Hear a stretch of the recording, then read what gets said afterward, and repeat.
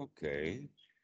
Good to see you again, Alex. And we're working on uh, not working on thoughts in the sense that in the beginning of practice, the thoughts, like always, have been important, that we have attached Important. to thoughts in the thinking that my thoughts are important when what I have to think is important things that need to be done. Hmm. An example of that would be like I've got to back up that hard disk. And so I do, all of the consternations about, well, what have I got to go do to get the backup and where is this and that kind of other thing. But really, if I don't make that backup, it's okay. Yeah. I don't have to do that. Yep. That's right. That's right. I don't have to create that insurance.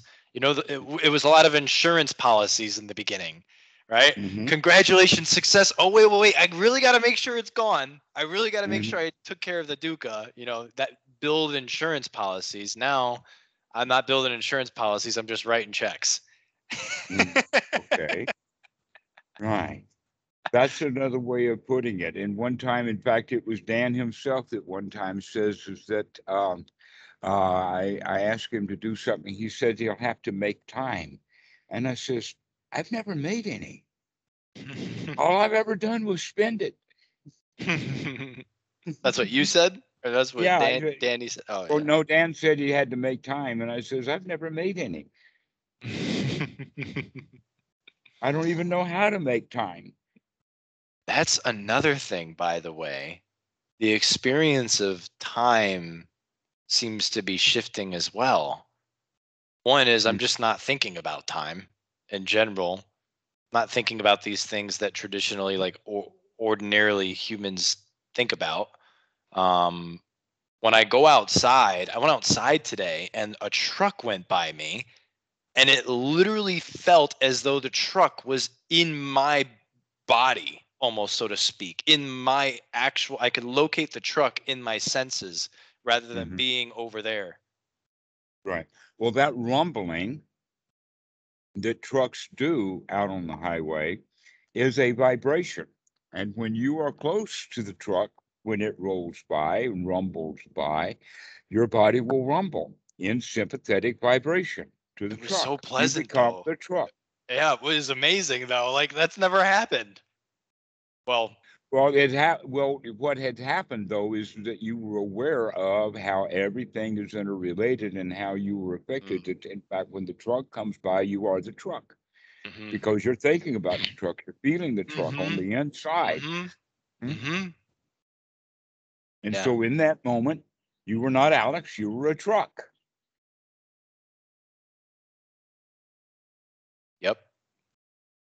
Yep. Now the truck, and so the vibrations of the truck were in the let us say vicinity, and you were in the vicinity, and so the vibrations were within you because you were in the vicinity of those vibrations. Mm. Mhm. This is an interconnection that we have. We are interconnected with everything, but when Yeah. we are thinking, our thoughts are important, then that's just kind of a separation from reality because thoughts are not real.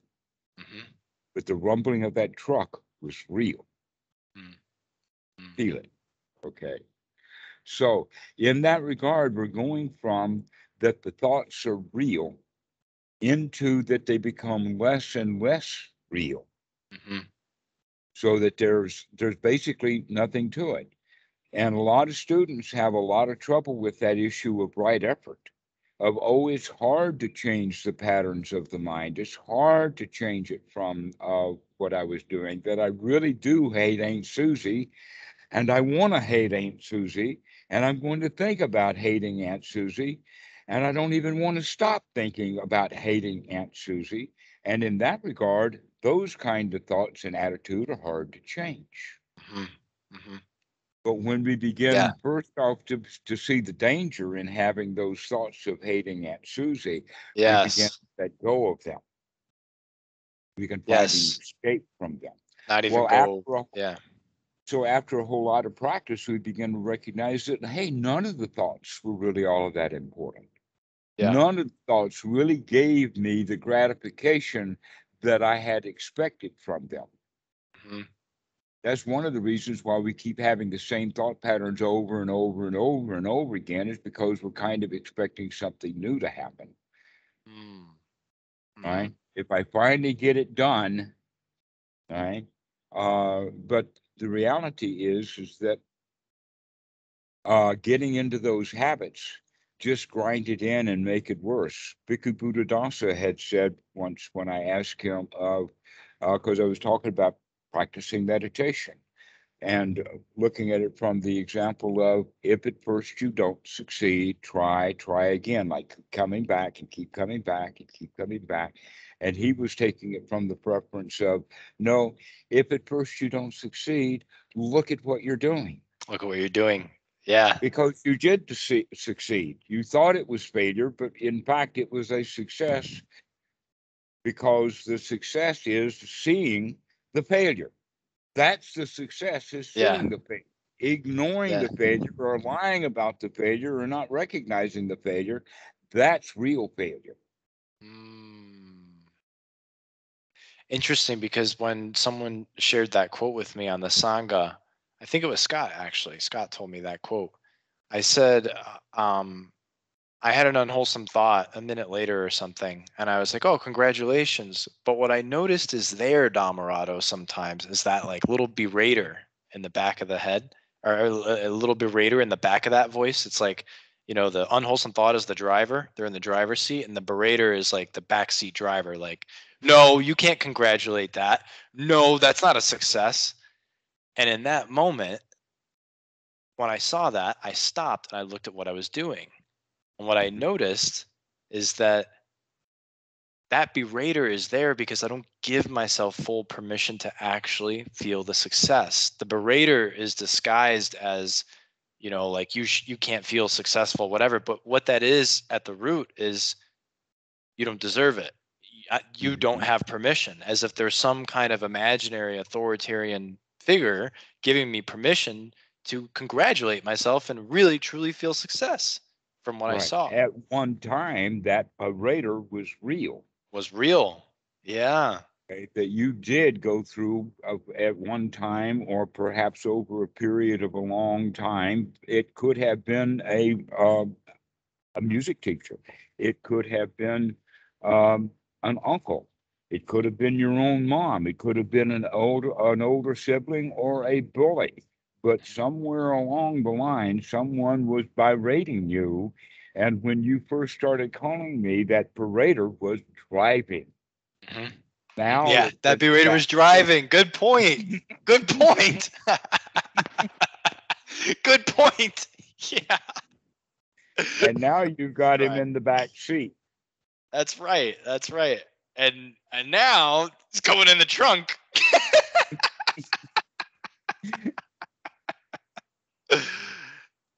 Yeah. Yes, so that's the way of thinking of it, is that yes, that berater is there, and the job is to recognize that berater, which is another word, is the critical mind, that you have been taught to be critical of everything.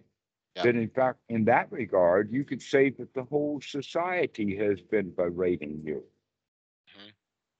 That it's kind of felt like that you got to Yep. cover all the bases, because the berater is going to likely come in Mm. any form, from any direction, in anybody's skin, Mm. and you got to be ready for it, because they're going to whop you. Mhm. All right. Mhm. And so that kind of vigil or on guard is actually, surprisingly enough, going to be of value to you, because that was a skill itself that you had developed, of trying to be careful to avoid the berater. Now you can turn that Mm. skill back on the berater and be very, very wary of the berater himself. Coming into contact with it. Yeah. Right, because you've already got him in the back seat now. Yeah. That's showing that improvement, that you're beginning to see that stuff, Yeah. and that as we do, we begin to recognize I don't have to pay attention to that. That Yes. I could get my permission from someplace else. Yes. And that is what I was going to say to you when I took that advice of look at what I'm doing. In the moment I saw that I wasn't giving myself permission, or that's what the berater was, not giving me permission, I saw through it and I was like, I don't have to listen to that anymore. I actually, what I did is it was the spirit of experimentation. I was like, you know what? For this one, I'm not going to pay attention to that berater. I'm just going to congratulate myself and see how I feel right here. And I noticed that I felt just as good as I did when I was seeing the berater. So I was like, okay, I guess I don't need to pay attention to it anymore. Mm-hmm. It's interesting. You said in the beginning that this is like a placebo. The whole Dhamma is a Mm-hmm. placebo. I'm really starting to see that. Like in the beginning, I thought there were all these rules to it, right? But as we go through the Anapanasati, it seems as though you have to look at everything very carefully and notice I can take that one away. I could take that one away. I don't have to do that anymore. I don't have to do that anymore.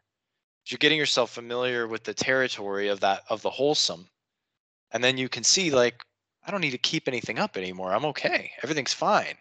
And in fact, keeping it up, in fact, a large part of anapanasati is seeing your dukkha.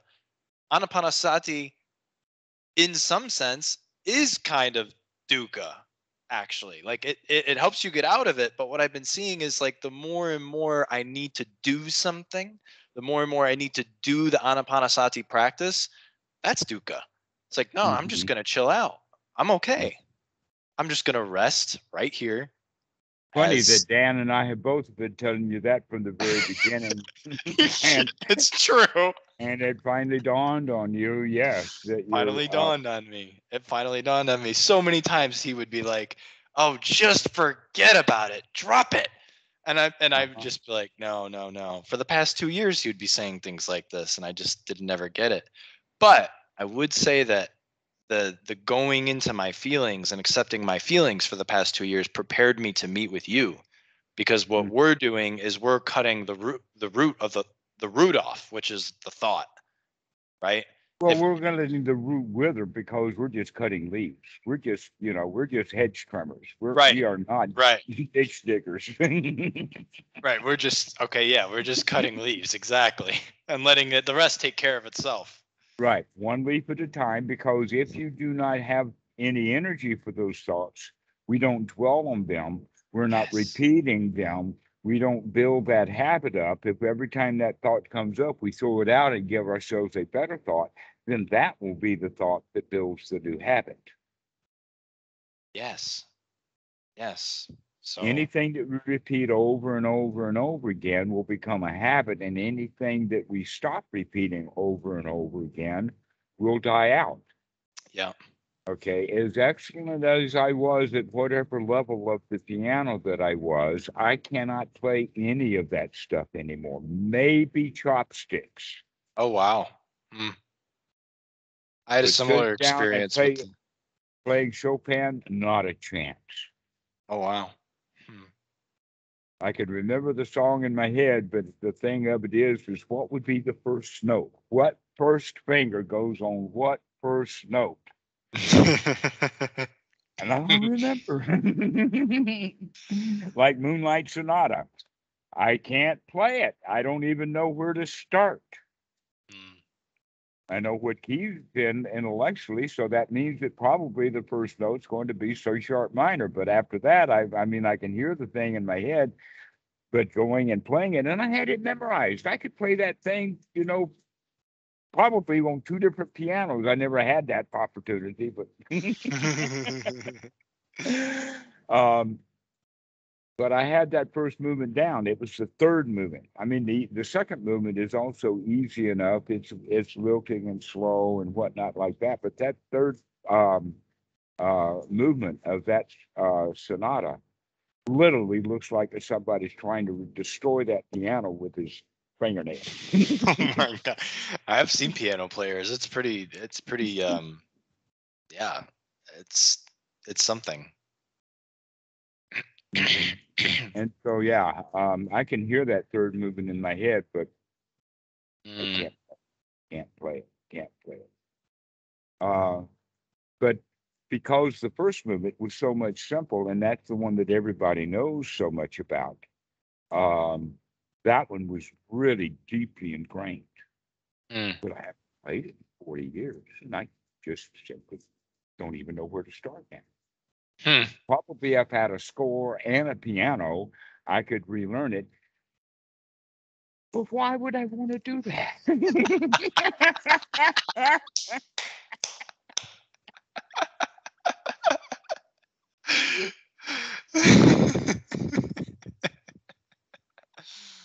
I've waited so many years to be an old man. Now it's time to enjoy being an old man. Old men don't have to play.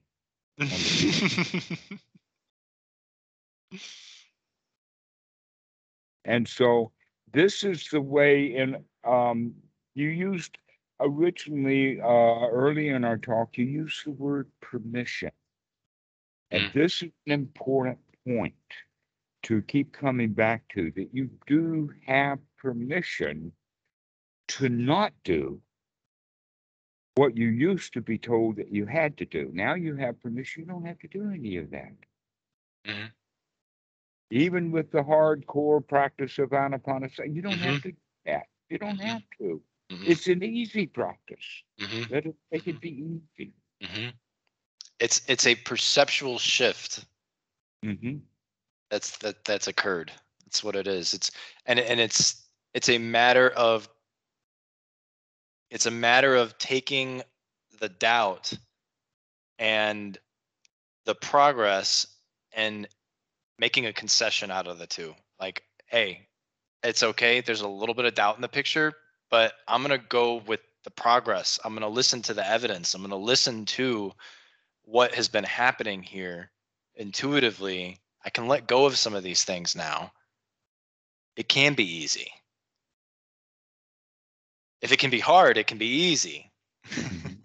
And if things really get screwed up, if things really go south, you can handle it then. You can handle it then. Yeah. You don't have to handle it now in case it goes south. You can handle it then when it does go south. Yes. You know, it's interesting. I thought about that right before we got on the phone, actually. I thought about like this new, like, expansive awareness that I've located myself in, basically. And I don't want to lose it. But I thought about that and I was like, well, wait a minute. I'm just going to let go.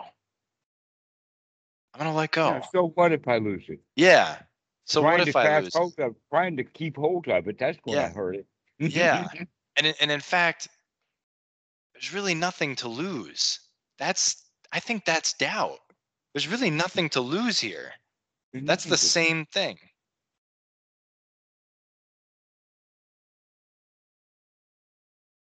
And so in our conversations, we have a chance to re-establish and re-recognize that everything really is okay. And that all of these feelings that we have in the body that come from the mind that says that things are not okay. Well, what is this? Or, oh no, I've got to go do that. Or any of those kind of thoughts. When those come up, we can say, I can handle that when it happens. I don't have to do anything right handle that when it happens. Yeah. Don't have to get prepared. Yes. Don't have to get prepared. Or a better way of saying, I'm already prepared. I was just gonna say, yeah, already prepared. Yeah. Already prepared. And so somewhere in there, that berater of yours was just jumping on you on a regular basis. And so you started living your life as if everything was berating you.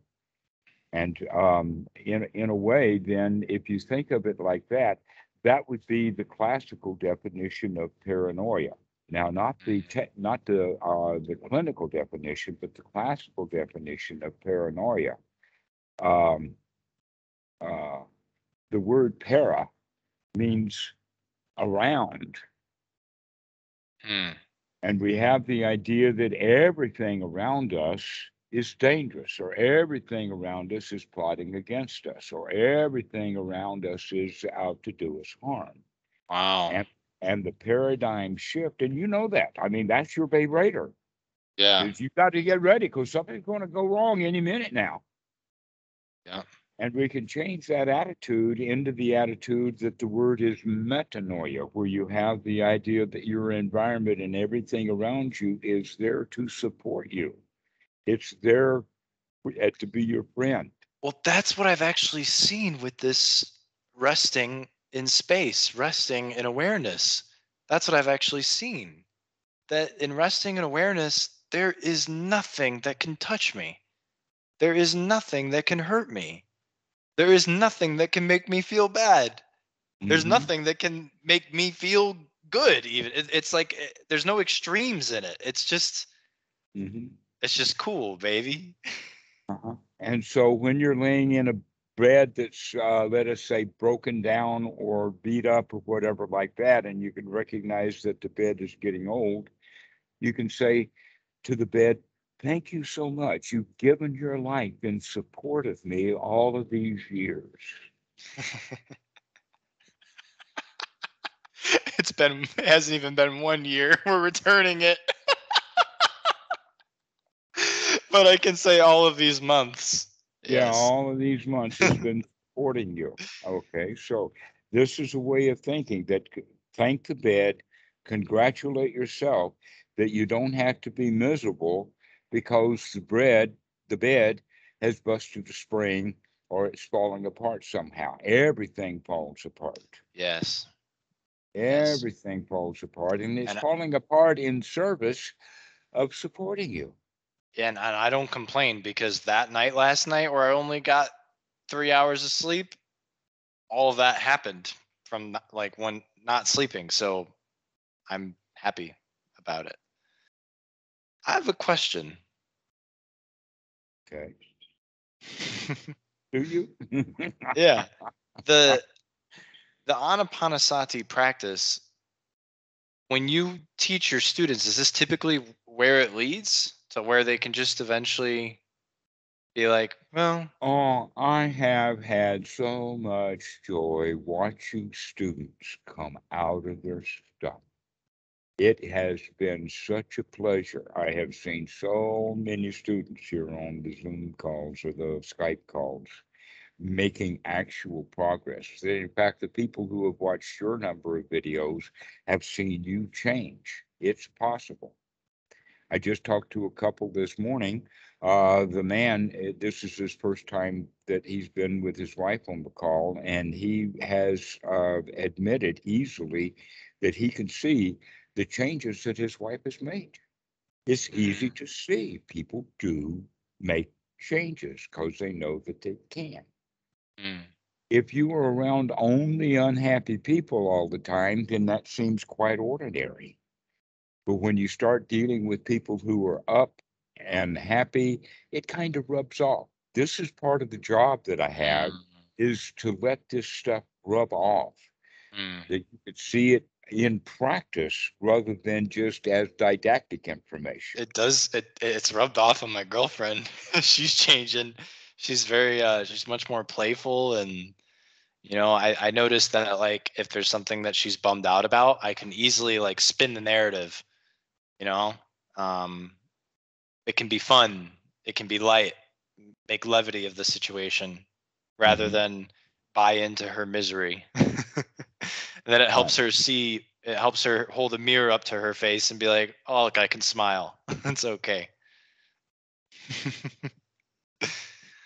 So then the furtherance of your question, everyone starts off in a combination or a mixture of trying to get it right and seeing that it's a lot of work. Yep. Everyone starts off that way. That in fact, that's the way that meditation is generally approached. We have that idea, I guess, from the idea of the retreats. Here's something that's very unusual for most people to understand that let us say before 1950, There was never in all of the Buddhist world, with all the millions of monks, there was never a 10-day retreat. That was invented in Burma for government employees. Hmm. And Goenka got involved with that group because he was in business and dealing with the. In fact, the story is that the guy's name was Ba Khin. And the word "u," by the way, like "u thought" or "u," that's the Burmese word for uncle. Hmm. So U Ba Khin was he was the Minister of Finance for the newly formed Burmese government when the British left in the 1950s. Okay. He was the Uh, newly appointed what? Minister of Finance, the Treasurer, the Um, Secretary of the Treasury, those kind of words. I don't know what it would be called in Burmese, but he was in charge of all of the money and he had all of the accountants and what was working his for name? U Ba Khin. Ba Khin. Okay. And U Ba Khin was a friend of Ledi Salvador and also knew Mahasi Salvador back in the 1950s. And so he got the 10-day retreat put together so that the employees working for the Treasury Department, all of the accountants or whatever, took a week off. So that starting on Friday evening, taking the whole week and then finishing on Monday morning so that they go back to work. And that whole 10-day period from a full week plus an extra weekend was how it was started. Hmm. And so they did these from time to time, and Goenka got involved with it. And this is also what happened with the Westerners. So this was the Westerners' introduction, was due to an event or a group of events that happened during the formation of the Burmese government in the 1950s. But part of the formation of that government, by the way, was is that they now wanted to expel all of the Indians because when the British um, took Burma, instead of building their own government from the ground up in Burma, they borrowed it from India. And so brought a huge number, thousands of Indians in to run the government for the British in Burma. When the Burmese came, the first thing that they wanted to do was let's make this thing Burmese and deport the Indians. Goenka was deported. Hmm. He was deported from Burma. I think 1959, something like that, was when he was deported. So the point that we're making here is that this heavy duty 10-day retreat mentality then got introduced to the West with Joseph and Jack and a few others way back in the 1970s with Goenka and whatnot like that. And so this has become Western Buddhism, is this heavy duty retreat mentality. Hmm. And that's got nothing to do with how wants operate. That in Hmm. fact, Dan came to do a retreat here at Wat Suan Mok. Yeah, he told me. And he got the opinion that this is the life of a monk. Hmm.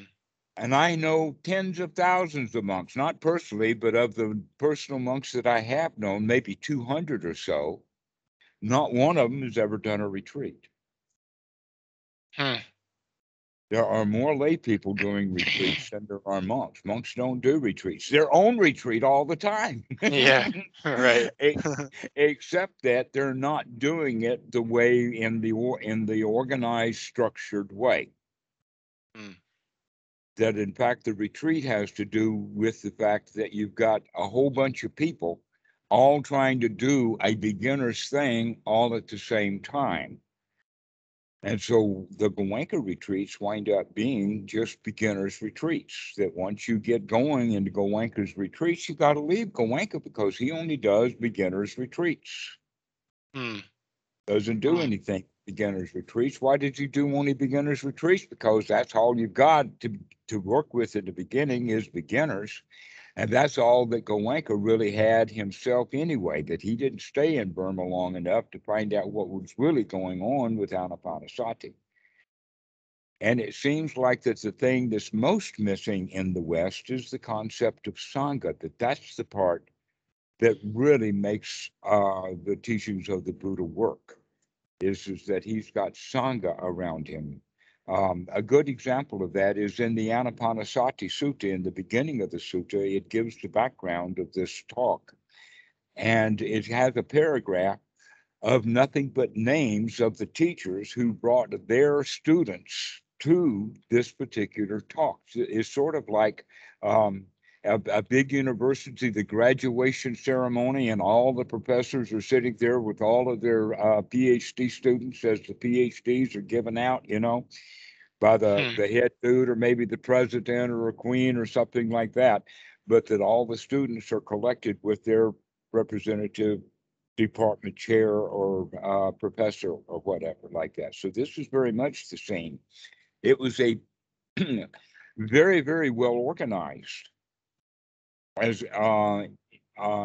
but it was organized not in the sense that all of those students sat in front of the teacher like in a class, but it was much more like that the teacher just lived out in the woods in a particular area and the students lived with him, around him.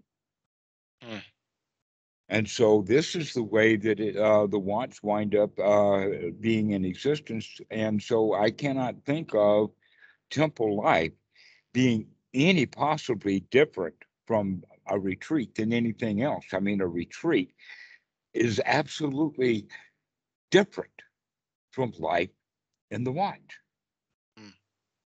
I do remember one time that I had signed up for one of the retreats at Wat Suan Mok in 2011.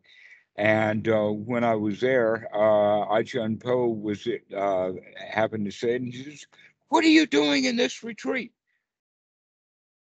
You don't belong in here." Because retreats are for beginners. And I said, "Well, I actually wanted to do the retreat because I wanted to hear my friend Dhammavitu give talks." And that was good enough for Ajahn Po. He actually wanted to pull me out of the retreat. To the Wat. He said, "You don't need this." I bet you were a pretty big contribution. No, not really, because I didn't go to all of the let us call it required sittings. Okay. I was there for the talks. Cool. But yes, I did some with the students. All sorts of variety. In fact, that's the thing about the retreats at Wat Suan Mok were in the beginning kind of based upon the Goenka retreats. And the reason for that was because I had come out of the Goenka retreats. I knew how to do a Goenka retreat really, really well. And so there's still that kind of an influence about how the retreats are run is because I did that. And if I had to do it over again, the retreats wouldn't be anything like they are. Take that hardness out of it. Make it easy, not have so many rules. Yeah, no, you really helped me out a lot, Dhammarato. Thank you so much. I really, really appreciate it. You've helped me so much. I've Well, you've done totally all the work. I'm just sitting here laughing. work. Yeah. Yeah, you've done all the work. Yeah. But Congratulations on not doing so much of that anymore. yeah. You know what it's kind of like?